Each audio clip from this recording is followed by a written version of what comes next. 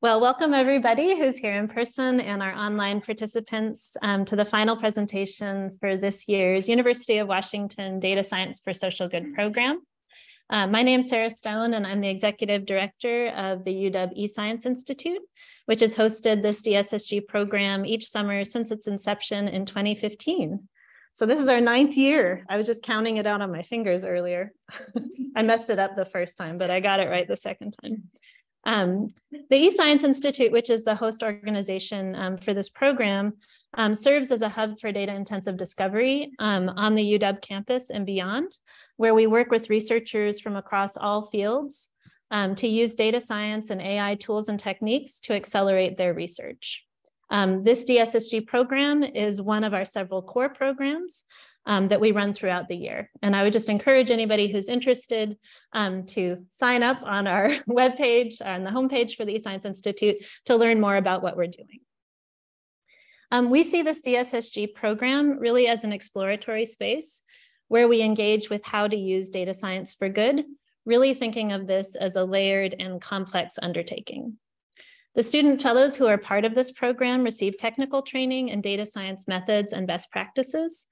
But also we include ethical discussions and reflections and really encourage students to consider the impacts of this work from different angles throughout the program and as the projects progress.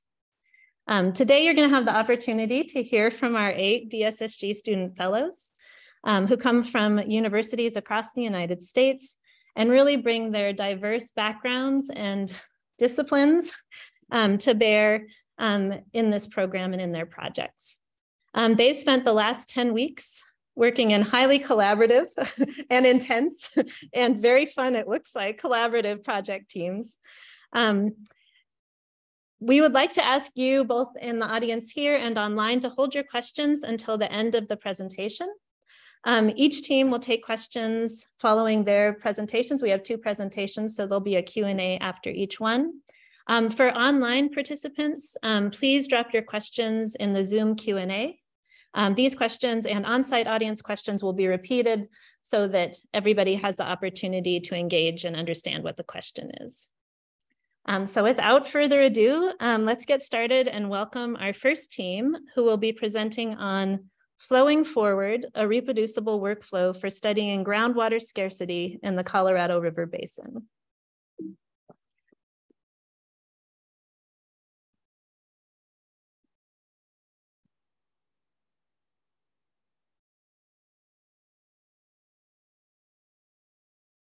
All right. Hi, everyone. Welcome to our project presentation. I am Violet, and today I'm presenting together with my teammates, Kim, Ancho, and Maya. And our project leads are Akshay and Samir. Our engagement lead is Linda, and our data scientist is Wang. So let's talk about water. We are in contact with water every day.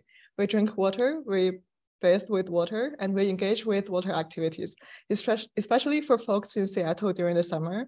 But water is also an integral part of our lives in ways that are often hidden.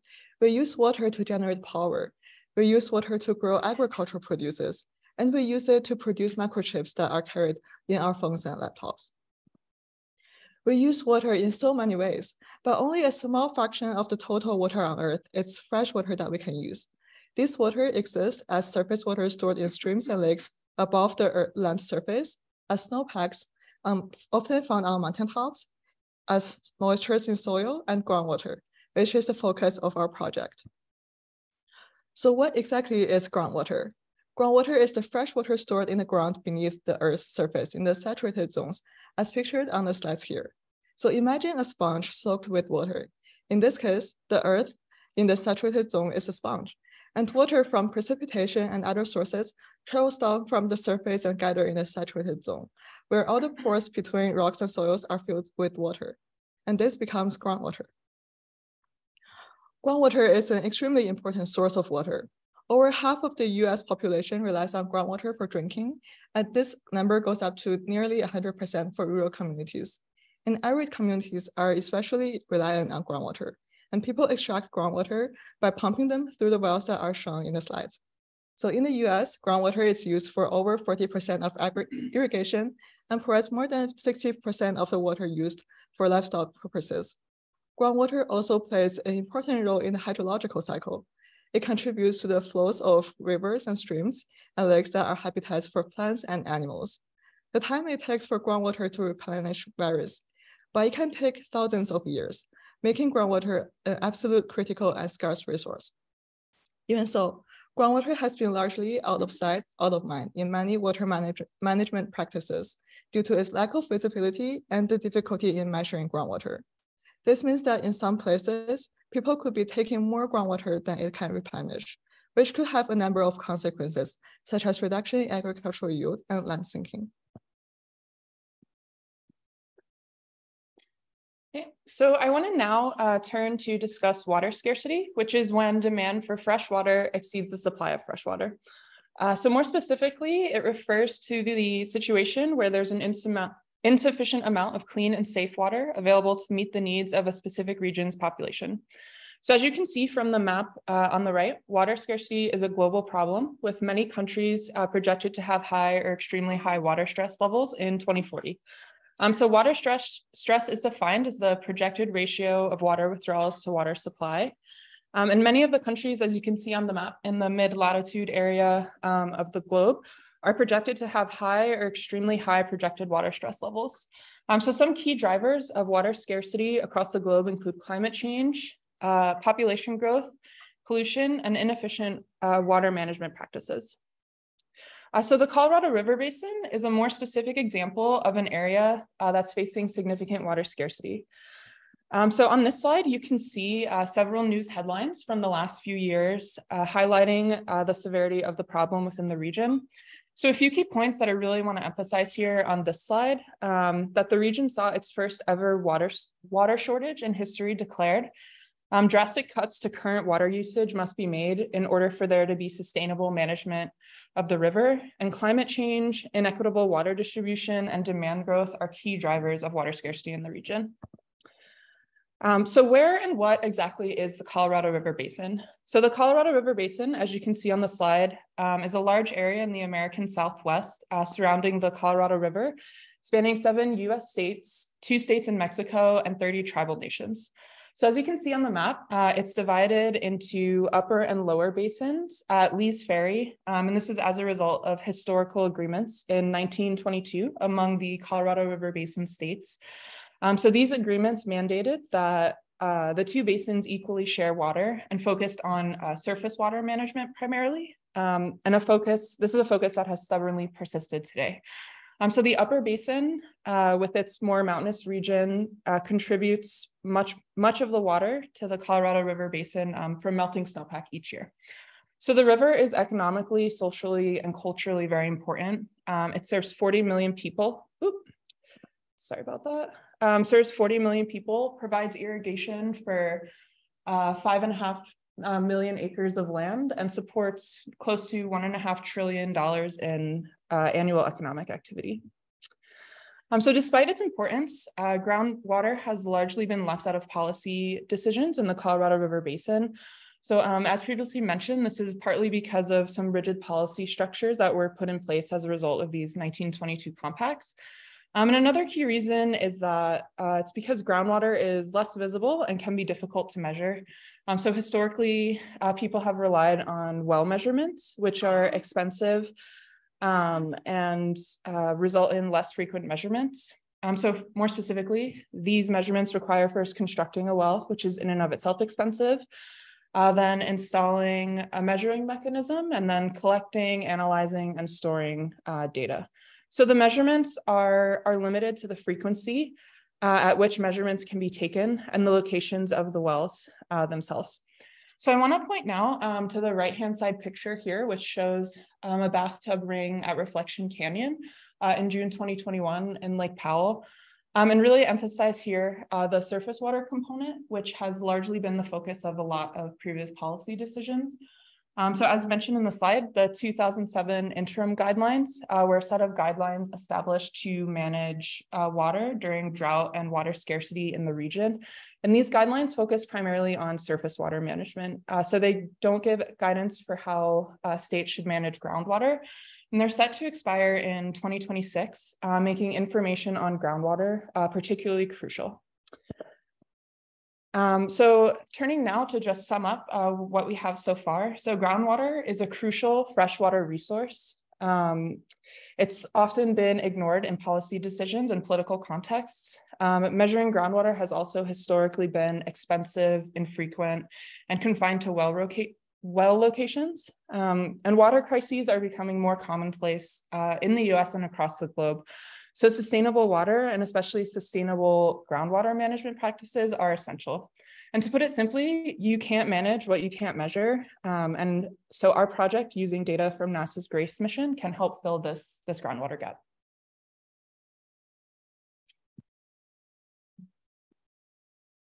So what exactly is this GRACE mission? As technology advanced, NASA, in collaboration with the German Space Agency, launched 2 satellites in space in a mission named GRACE, which stands for Gravity Recovery and Climate Experiment. In this mission, these satellites, separated by 137 miles apart, orbit around the Earth to detect changes in Earth's gravity fields using GPS and microwave ranging systems.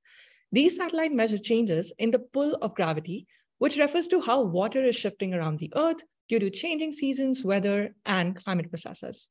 By measuring gravity changes, GRACE showed how mass is distributed around the planet and how it varies over time. Data from the GRACE satellite serves as an important tool because after doing modeling and statistical analysis, you can calculate the entire water that is stored on the Earth. And if you combine it with other data sets like we did, you can also calculate groundwater in every other region of the Earth. So to calculate groundwater, there are different components of water that are required. So we have talked about total water storage that GRACE can give us, but there's also other components like soil moisture, snow water, and surface water. We can derive soil moisture and snow water from GLADYS, which is a data set which stands for Global Land Data Assimilation Systems.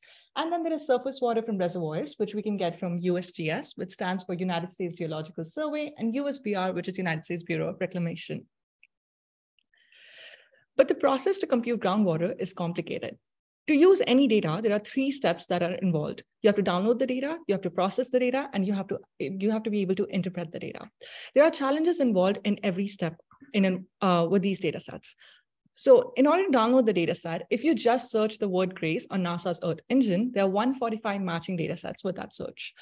The GLADYS, which contains the soil moisture and snow water, has monthly measurements, daily measurements, hourly measurements, but you would need probably yearly measurements of soil moisture, snow water. That ends up being like 10,000 plus files for only 1 year. There are also multiple variables in a single file. And for processing these data sets exist in different units, resolutions, frequencies. They also exist in a geospatial format, which many social science researchers are not used to. Finally, even if you can download and process these data sets, understanding these data sets is another challenge. The numbers are present in changes rather than fixed numbers. So basically what I want to highlight is that there is zero detailed guide to calculate groundwater for non-experts. So this is where we come in. Our contribution is that we built a flexible and well-documented workflow that can easily be used to study groundwater changes in the Colorado River Basin and other regions.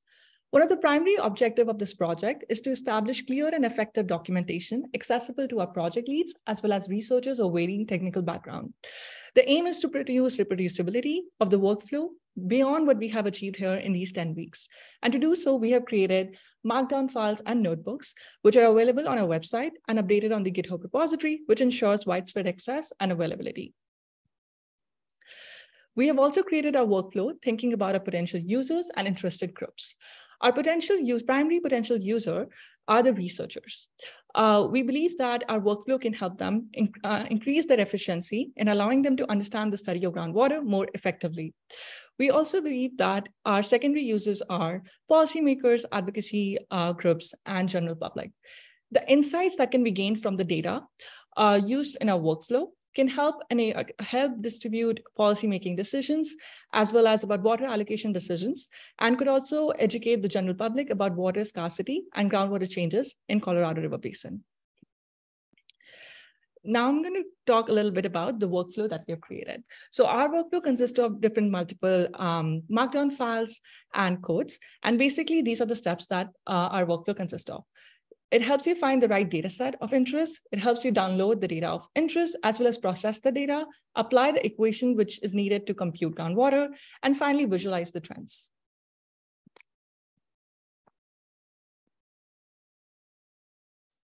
Okay, so I'm going to walk you through some example outputs of our workflow and highlight the types of questions that you can answer with these outputs. So say that we have a researcher named Martha. Now she lives in the Colorado River Basin, specifically in Arizona, a state that relies heavily on groundwater. Now she has some technical chops and she's interested in how groundwater moves and how it can be computed. So in order to calculate the change in groundwater, she'll need several variables. So the first is terrestrial water storage, as mentioned previously. This is the summation of all water on Earth. Now, the next one she needs is snow water equivalent, which is the amount of water available in snow that is packed in areas such as mountains. She'll additionally need the root zone soil moisture, which is just the water that is available to plants underground. And then finally, she needs surface water, which is the water found on Earth's surface that we can easily see, such as within our rivers and within our ponds. Now, you'll notice that we say changes or anomalies a lot, like mentioned with Grace, but that can be a little confusing, so I'll walk you through it. So if you look at the graph here on the left, we have the raw data graphed in gray, and then the mean over this time series is graphed in pink. Now, if you compute the distance for each point in the raw data from the mean and plot those points, then you get deviation from the mean. And that is the form that our data is in. So Grace doesn't measure the total or absolute water storage, but rather you think of it as mass changes. And so we typically don't know the value that it's changing from, and so we create a reference point. And so using the equation mentioned previously, I'll walk through some examples of the figures that Martha, the researcher, might produce. I want to note that these are preliminary analyses, and so we're still in the process of validation. Now, this slide shows a plot of groundwater anomaly in the Colorado River Basin over time. The x-axis is time, and the granularity is in months, while the y-axis is groundwater volume in kilometers cubed. And 1 kilometer cubed is just over 400,000 Olympic-sized swimming pools. So that gives you a sort of idea of the scale of water that we're dealing with. And so aside from the seasonal and annual trends that you can see, we additionally observe a downward trend starting just after 2012. Now, even when we compute a 12-month moving average to eliminate these annual trends, we can see that groundwater does continue to deplete over time. And such a plot could bring out a sense of urgency for a researcher like Martha.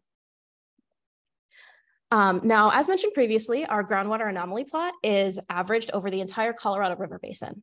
But using our workflow, a researcher can look at a specific point in time over the entire basin. Now, for example, in October 2003, we noticed a significant drop in groundwater. We can look at the spatial distribution of the groundwater anomaly for a singular point in time. And that makes sense why the point is so low, because we see so many red values. Now, conversely, we can take a look at a very wet month, such as May 2011. Now, we observe higher groundwater storage in the upper basin, which makes sense because the area is more mountainous. And then we see that the lower basin does remain drier even during a wet year, which makes sense because the lower basin is more desert-like. Now, speaking of the upper and lower basin, we can, using our workflow, look at individual basins and their trends over time. Now, the division between the basins was decided politically, but it turns out that the upper basin is a crucial water source for the lower basin. And so we observe that even though there is still this downward trend over time for both the upper and lower basin, it's more significant within the lower basin.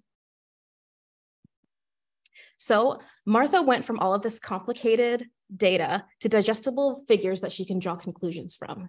And now Martha, armed with this and new information, can empower individuals within her community to advocate for sustainable groundwater practices and policies.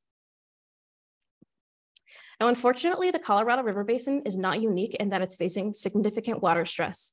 As mentioned previously, these crises are happening all over the world. So just a few examples, the state of Bihar in India is experiencing decreased rainfall and decline in groundwater levels.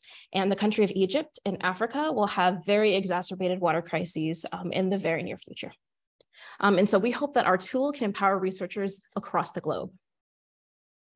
And so in summary, the two takeaway messages we really want to drill home are that groundwater is important, but extremely hard to measure. And our workflow thankfully simplifies this process to study groundwater.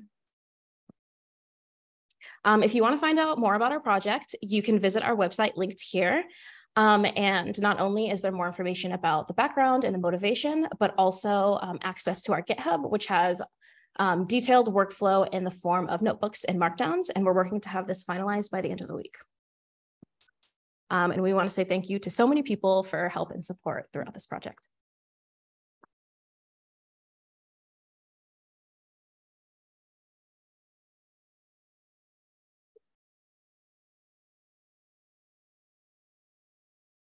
We'll take any questions. Yes. And looking at the ability to measure groundwater and where it is, I guess you got a sense of like maybe notified dip. Are there anything that you found in your research to help identify the policy ideas to help stimulate for groundwater? Oh, so the question was, in the course of our research, did we find any types of policy interventions that could help address the groundwater declines? So one part of our project that was really useful and interesting for us was the opportunity to talk with stakeholders in the area.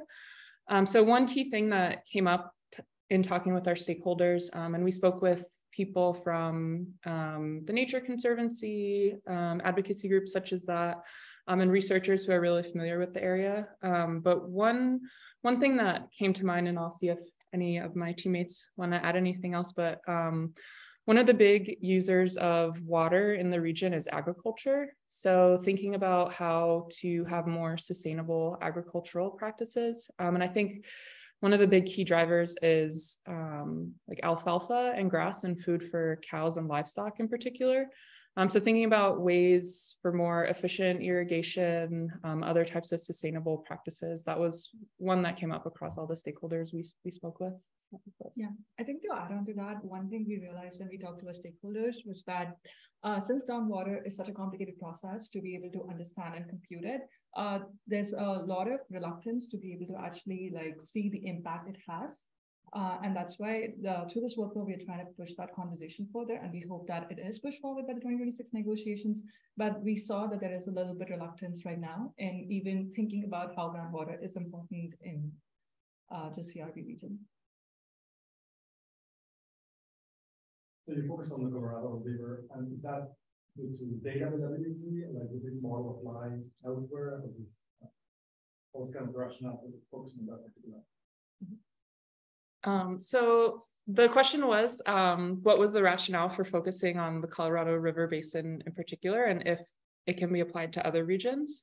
So the data sets we're working with, the GRACE data and GLADIS data, those are global data sets. So you can use them to apply to other regions as long as you have a shapefile of the region you're interested in studying, or a sense of the longs you want to focus on. The surface water data we have is only for the US, so that would have to be region specific. But we chose to focus on the Colorado River Basin because it's a region that's particularly pressing right now in terms of upcoming policy decisions, and also just the water crisis that the region's facing, and the reliance on groundwater within the region. So it's very important for rural communities, arid communities, and Arizona in particular is a state that is heavily reliant on groundwater, also for just urban development there as well. Mm-hmm. And we're grateful for our project leads and our engagement lead for pitching this project. And I think that like a big part of it is that this like water crisis is so unprecedented, and that it is very timely with the 2026 negotiations coming up. Do you want something to add? I just want to say that there are multiple equations that exist for computing groundwater, and some of the equations don't involve surface water. So if other parts of the world you want to compute groundwater without the surface water part of the equation, our workflow would be helpful in finding groundwater in other regions of the world too. Yeah. I noticed in your plots showing like where on the ground that there were a few pixels that sort of were opposite of the trends nearby them, and I was wondering if that was a data quality issue or if there wasn't sure what was going on. Right. Yeah. So we figured we'd get this question. Oh, so sorry. Yeah. So the question is on the spatial plots, there are some pixels that sort of seem different or opposite from the pixels around them. And so those are the locations where there are wells and we're getting, or like there are reservoirs. And so we're getting measures of surface water. And so, for example, if you're measuring like Lake Mead, it's going to be really significant. And so our pixel granularity is 0.25. And so that's about 17 miles long, even though like Lake Mead is over 100 miles long. And so it's a single point that represents that entire body of water, of surface water. And then we sort of think of that as future work to do like some sort of like over contracted or something like that in your equation. One pixel is being spread across all pixels. Right. And it does smooth out when you average over the Colorado River Basin, but when you do these spatial plots, yeah. Cool. Thank you. We have time for just one more question. I'd like to take a question from the online participant. Those of you who are in the room, save your questions that you didn't get to ask for the reception. So there's a question: how granular can the region be within U.S. county, city, or pixel resolution of GRACE satellite data? Right. So the question was how granular you can get with GRACE data? Yes, within U.S. county, city, or pixel resolution. Right, so specifically within the US. And so I think it depends on the data set that you're using. And as Anshul mentioned, there are so many data sets, but the data set that we used was 1/2 degree for GRACE, and then we upsampled to be 1/4 degree to match with the GLADIS data. Yeah, so to give a sense, as I mentioned before, the pixels are 1/2 degree by 1/2 degree, so it's about 17 miles by 17 miles. So that's the lowest granularity that you can go. So for our region, generally that tended to be pretty good for us because the basin is really large. But if you're looking at basins that are significantly smaller, it might pose some specific issues that you should think about. Right, so yeah, 1/4 degree is about 17 miles, and then so 1/2 degree would be about like 30 something. Well, thank you so much.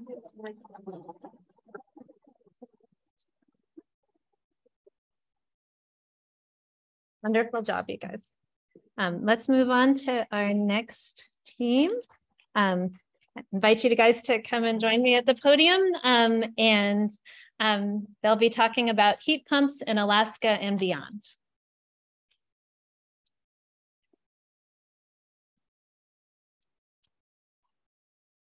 Hi, everyone. Thank you for attending our presentation. So for our project, we'll be focusing in on the question, where can heat pumps meet heating needs in Alaska's cold climate? And I'm Catherine, and I'll be presenting with my teammates, Silas, Amina, and Brian. So decarbonization is a pressing global issue, and the Arctic is an area of particular concern. So in Alaska, warming is occurring at 4 times the global rate, and thermal energy, which is primarily fossil fuel based, represents about 75% of energy consumption in the Arctic. So transitioning to cleaner and more energy efficient heating methods offers an immense opportunity to reduce carbon emissions and help combat climate change. And heat pumps offer this energy efficient solution. So in contrast to traditional heating sources that often require burning fossil fuels to generate heat, air source heat pumps extract heat from the environment. So even in colder temperatures, they're able to extract heat from the air outside and push it indoors to heat a home or a building, essentially working like an air conditioner in reverse. And this means that they produce more heat than the electricity that they use, making them about 2 to 5 times more energy efficient than traditional electric resistance heating. And if the electricity used by a heat pump comes from renewable resources like wind or solar, then the operation can be nearly carbon free. But despite heat pumps offering this great energy efficient solution, Alaska is slow to transition to getting their heating needs met by heat pumps. So in Alaska, only about 1% of households are estimated to have a heat pump compared to the national average of around 15%. So why does Alaska have such low adoption rates? One primary factor is a concern that heat pumps won't be able to to meet the heating needs in the cold Alaskan climate. So because heat pumps transfer heat instead of generating it, they become less efficient at extremely low temperatures when there isn't enough heat in the outside air to extract. And this is a very real concern, as some parts of Alaska can have nights as cold as -30 degrees Fahrenheit or lower. And just a note here, because the efficiency, sorry about that. Because the efficiency of a heat pump directly relates to its heating feasibility, for the purposes of this presentation, we'll use those terms interchangeably. And another concern in switching to heat pumps is uncertainty about how cost effective this would be at the household level. So in other words, is the money that could be saved in efficiency worth the initial costs of installing and maintaining a heat pump? And this brings us to the primary question that we hope to address in our project.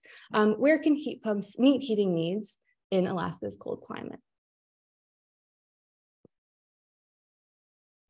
So current work regarding heat pumps in Alaska focuses on the impact of a heat pump in a single home or heat pumps tested under lab conditions. We build on this work to create community level analyses that look at the impact of heat pumps within a region. Transitioning to greener heating is a complex problem that needs to be addressed at an individual level by homeowners and at a community or regional level by policymakers, local organizations, and housing authorities. Our work aims to help groups making large-scale policy decisions answer where in Alaska heat pumps will work and where they should target their resources. Our goal for this project is to create map-based visualizations that explore both heat pump adoption and potential in Alaska. We create and visualize what-if scenarios for heat pump adoption. We also run simulations to estimate the economic, technical, and green impacts of installing heat pumps. So that one goal sounds very nice and succinct, but I'd like to tease out two parallel workflows that we created. The first looks at statewide adoption and makes unchanging assumptions about the world that we live in today. For adoption, we're interested in knowing where heat pumps are now, where they will likely be in the future, and we want to quantify an opportunity gap between the two. The second hidden goal is borough potential. This goal comes with changing and interacting assumptions. We investigate heat pump potential given different fossil fuel price changing scenarios, government subsidies, and varying levels of climate change. So to start, we discussed with energy and utility experts in Alaska what the current landscape of heat pump adoption looks like. There was no one source that we could go to get this information, so we've compiled a new data set based on these expert opinions. The numbers that we arrived at aren't perfect, but because many heat pump installers and homeowners don't get permits and there isn't a house-to-house inventory of heat pumps. So we end up pulling from permits, installer records, and knowledge of general trends and demand curated by organizations like Alaska Heat Smart and the Chugach Electric Association. And we come up with our estimate of about 1% of homes have heat pumps in Alaska today. So from that 1% estimate, we chose 5% and 15% as goal numbers for our adoption scenarios. Representatives at the Alaska Housing Finance Corporation agree that 5% adoption in the next 10 years is within the realm of possibility, whereas that 15% number, the US national average of heat pump adoption, is more aspirational. With these goals in mind, we went about distributing heat pumps by borough using a proportional allocation algorithm. This algorithm was developed and is typically used to distribute parliamentary seats according to votes. But in our case, we distributed heat pumps according to average heat pump efficiency and population. We greatly weighted heat pump efficiency over population because we believe this is the most important factor in determining heat pump adoption. After all, if a heat pump can't heat your home, why get one? Our adoption scenarios are not meant to be predictions. Instead, they're an imagining exercise for what heat pump adoption could look like, allowing us to explore that opportunity gap I mentioned earlier, the gap between what currently exists and what is possible.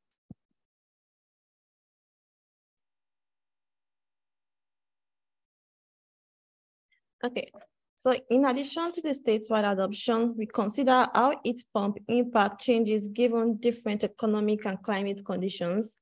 We allow for changes in fuel price, government rebates, and temperature. So these changes can be seen on their own and in combination with one another.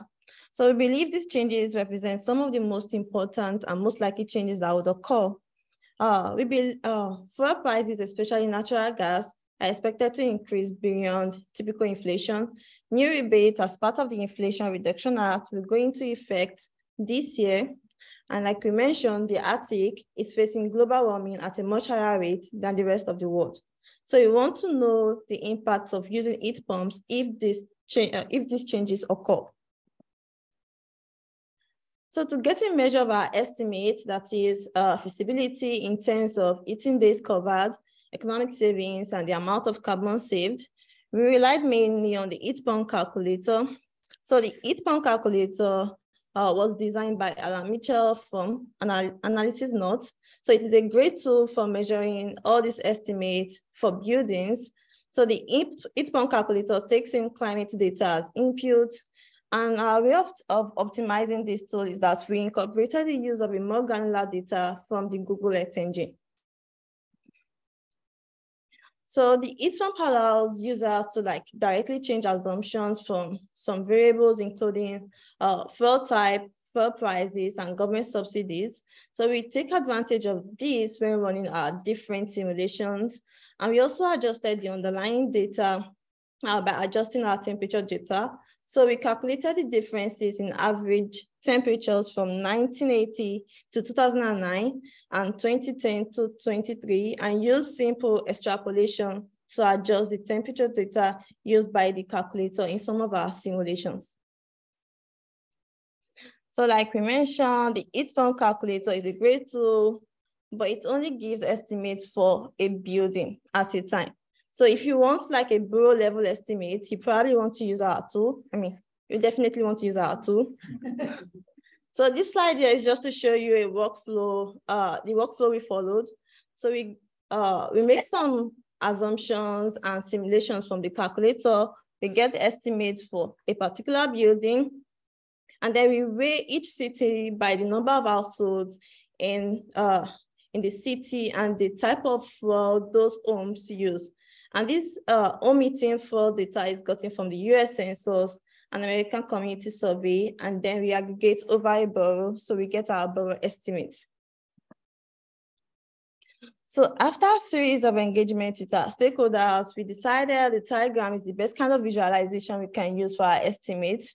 So in an argument of weighing people over land or land over people, the diagram gives a good solution to this. So the area of each region, such as the borough, is not drawn to scale, rather it is resized by population. So the aim is to represent data on a per region basis, but in a way that reflects the value of the data rather than the geographical size of that region. So we know Alaska is geographically wide, it's very big, but it has a very low population density. So to the right here is a diagram of the US 2004 election. This is just to show you that it's not something we came up with. It has always been out there. And then the thing is that this type of visualization aids in providing meaningful insight in a situation where the land size is not proportional to the number of people on the land. So after all, people adopt heat pump, not land. So next, you're going to have a demo of our visualization tool. Now we are very excited to show you our interactive tool that is online, open source, and publicly available right now. Let me do a quick demo about how our users can engage with our interactive tool. And I have to reload this because it's been sitting for a while. This is an interactive tool that we have built upon our Shiny and Plotly to make it interactive and publicly open source. And it's still loading right now. Perfect. So here in the introduction page, we give the users a motivation about why do we care about heat pump, suggest how they can navigate with our dashboard, and also orient them to one of our main visualization tool, that is the diagram. So here on the left-hand side, you see Alaska being represented in a traditional map. For example, you can see Anchorage, one of the biggest cities that has the largest population, is being buried by other big borough that simply has larger geographical size. But it doesn't do justice to the fact that it has one of the most largest population in Alaska. On the right-hand side, you have a diagram that represents Alaska in a different way. We create that from the Alaska Department of Labor and Workforce Research, Development Research. And we also make the underlying grid data available. So if you're a researcher in Alaska, feel free to download them and use them. So you see that we do a better job in terms of doing justice to the fact that Anchorage has much more population than other geographically larger region. So this diagram is going to show up in our visualization recurrently. So let's look at adoption rate at a statewide level, our first goal. We know that Alaska heat pump adoption rate are very low right now, around sitting around 1%. What if the scenario changed to 5%? So we can actually toggle between different projection scenario. You can say 5%. You didn't see much change, but you can actually hover over individual borough and get the individual borough data. For example, you can see Anchorage here have 200 heat pump being installed. It sounds small. Let's be a little bit more ambitious and hit the national average of 15%. Now you see a whole different scenario where heat pump being much more widely available in Alaska. You can also toggle between relative versus absolute number. Now you can see that we actually in the Panhandle region, imagine a pan, this is the handle. This is usually what people refer Southeast Alaska to, including important cities such as Juneau. The heat pump there are much more highly concentrated in those regions. And I think it does a great job of telling that our algorithm reflects certain reality, because the Southeast region has been one of the pioneers in adopting heat pump, and they are also likely going to be the leader in leading this heat pump adoption effort. So I think we are pretty happy about the result of the algorithm, but also we can imagine, right, in 15% scenario, which borough are you sitting at and what will the scenario look like? And how do we imagine our user will use this information? There are two things. So the first thing is that we hope this information is going to help local NGO and housing authority in different boroughs to anticipate future demand, because they are planning their annual subsidization program, they are planning their educational program yearly. If they are empowered with this tool, they can actually anticipate demand and advocate for better resources allocated to their region, and also educate their local homeowner or constituency about potential future demand. And also there are a lot of players involved in making heat pump adoption possible. Installer, distributor, technician that are involved in the ecosystem, they actually also want to know the information. We know from interviews that one of the bottlenecks is actually logistic. To get a heat pump installer in your region, you might have to wait for 4 months. So I think anticipating that future demand is very important, because it allows other users to coordinate and to kind of preempt other future demand and in regions that the demand might be high.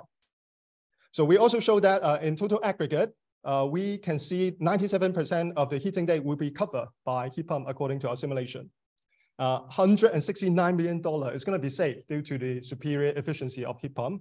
And also 144 million pounds of CO2 are going to be saved if we can achieve that aspirational goal. So let's look at the second functionality, which is heat pump potential, especially at a borough level. And the diagram, it shows that the net present value, which is defined as the economic efficiency of adopting a heat pump over its lifespan, minus the installation cost and electricity cost, where the blue region show that it makes economic sense, and the red region reflect that it might not make economic sense. But that is highly dependent on the fact that a lot of Anchorage, cities like Anchorage are relying on very cheap fuel source, such as natural gas, that is currently very cheap. And that scenario might change, given what we have discussed. Fuel price, especially fossil fuel, if you're living in Seattle, gas is rising at a daily level. It hit $5 yesterday, and I'm pretty mad about it. But the idea is that, what if fuel price continue to increase? What if fossil price, what if another Ukraine war hit, and suddenly there is a spike in natural gas or oil? So you can actually toggle between different scenarios, and you can actually see some of the region turn from red to blue. It shows that there's actually potential for heat pump adoption, not right now, but in future. And also you can toggle between different subsidy projection. Let's say we are in the Inflation Reduction Act right now, which is 2,000 tax credit. Again, government subsidy plays a large role. And I think this tells a story and empower the local NGO to advocate in front of federal agency or the local government that subsidy program help in their region. And there are a lot more cool features that I can talk about in this website, but we don't have time. So I encourage you to check it out and also play around with the tool yourselves after this presentation. And let me go back to the presentation and take stock of what we have learned from our tool. So the main takeaway is this, right? So for 18 out of 30 borough, 97% or more total heating day can actually be covered by heat pump. So hopefully we can address some of the skepticism and concern from local residents that heat pump might not work in cold climate like in Alaska. And also we have shown that the Inflation Reduction Act works. It makes heat pump economic in more than 5 borough compared to a scenario if there is no any government rebate. And also if Alaska can reach the national average of 15%, there will be 140 million pounds of CO2 being saved. That helps the environmental and global warming. So this is, I think this tool shows that there's tremendous potential of heat pump adoption in Alaska. And there were 3 aspects of our tool that were really important to us as we were designing it. So first, we really wanted it to be interactive. It was important to us to allow users to actively engage with the tool to see how different scenarios would change the map, allow them to hover over features they might be interested in. Second, it was important to us, our tool was accessible to a wide range of audiences. So we did design it with a primary audience of policymakers and NGOs in mind, but really we hope that it will be accessible to both technical and non-technical audiences. And to achieve this, we did a few things like ensuring that our visualizations both conveyed the relevant information like population rather than space, while remaining clear and easily interpretable, and presenting information in multiple formats, like in maps and numbers and bar charts. And third, it was important to us that both our tool and our workflow and code was freely and easily accessible online. And rather than seeing this tool and project as a static and finished product, we do see our project as a blueprint. And this flow chart summarizes our process for both our statewide adoption goal along the top and our borough potential goal along the bottom. Importantly, our stakeholders were really central in all of the stages of our project, from shaping our goals to offering key technical resources, to offering expert feedback about our visualizations. And so they're getting a central spot in this workflow. And with this blueprint, we want to outline the areas of expansion. So currently in progress is we are increasing the granularity of our climate data. Our group worked to produce more granular climate data for Alaska than what was being used previously. So using Google Earth Engine, we were able to obtain daily temperature data averaged across a 10-year time span for 12,000 census blocks or small distinct census regions in Alaska. And we're currently in the process of incorporating this highly granular data into the heat pump calculator, which currently uses data from about 70 climate regions. We also piloted an approach for obtaining hourly data at the block level. This increased precision in climate data will help as we expand our estimates to smaller community levels. And in the future, periodic updates to the climate data and heat pump estimates will be needed to ensure that as people adopt more heat pumps, these numbers are updated. And finally, our framework offers the opportunity for functionality updates to our adoption scenarios and the heat pump calculator. And these updates will become more apparent as more people use the tool and have a better understanding of what kinds of information they need to explore different scenarios and make these informed decisions. So we really want this work to be expanded on by stakeholders, and we hope that people interested in contributing to the project will reach out to us. So we invite everybody to explore the app. It's online and available. You can feel free to scan the QR code or go to this link to check it out. Right now, we do recommend people view it on a computer to get the full functionality of the interactive maps.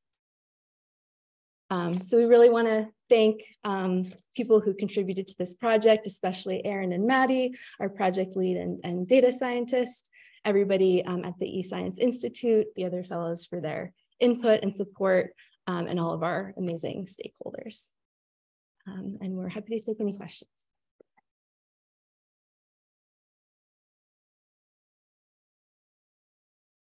Maybe the first question was online. Kind of a good segue from the last, from your last point.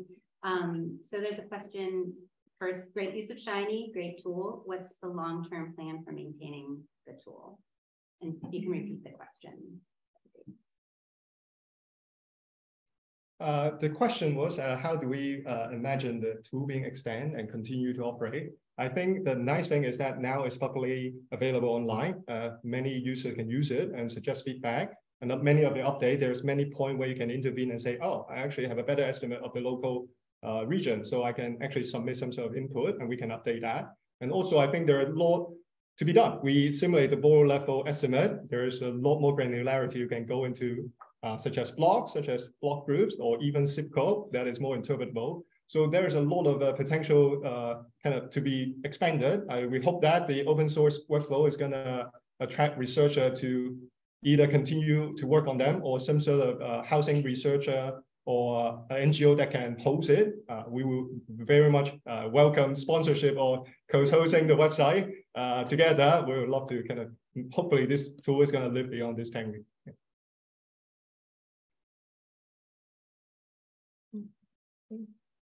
So it seemed like it's really interesting presentation. I loved it. It seemed like no matter what you do in terms of taxing anchorage, you're not going to get a lot of uptake based on your model. Can you say what drives that? Is it kind of coverage in terms of numbers of days? Is it purely economic? So the question is asking about Anchorage specifically and our future projections for it and how it seemed like it was kind of low compared to other places. So Anchorage currently is using a lot of very cheap natural gas, and the contract that they have with the gas company is going to expire in the next 10 years, and that company has said they don't want to renew it. This means that Anchorage is going to have to transition to other fuel sources. So we included that 9% fuel increase, but it could be even higher for Anchorage because liquid natural gas may need to be flown in, or there's a pipe dream of a pipeline, but any solution for Anchorage getting a way to replace this cheap natural gas is not going to be cheap. So the specific situation of Anchorage is very likely to change in the next 10 years to make heat pumps more economical. And that original adoption scenario right now, it is not super economic, and it's not top 10 heating feasibility, but it's still a really great place to consider the adoption of heat pumps. Right. Just to add on that, I think in Anchorage, 80% of the household are using natural gas as the major heating fuel. And the fact that we scale our estimate by the heating fuel use distribution reflect that reality, right? So I think in our early pilot test, the estimate are much more optimistic because we didn't adjust to the fact that in Anchorage, there are a lot more household using natural gas rather than electricity or oil, right? So I think the estimate do reflect some reality of the economic challenge there. But the answer is great in terms of the fuel price might change in the future.